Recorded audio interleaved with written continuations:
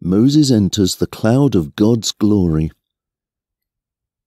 The Lord said to Moses, "Come up on the mountain and stay here for a while. I will give you the 2 flat stones on which I have written the laws that my people must obey."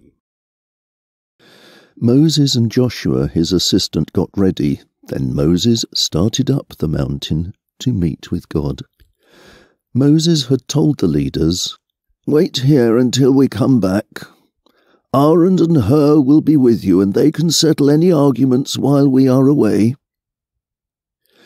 When Moses went up on Mount Sinai, a cloud covered it, and the bright glory of the Lord came down and stayed there. The cloud covered the mountain for 6 days, and on the 7th day the Lord told Moses to come into the cloud. Moses did so, and stayed there 40 days and nights.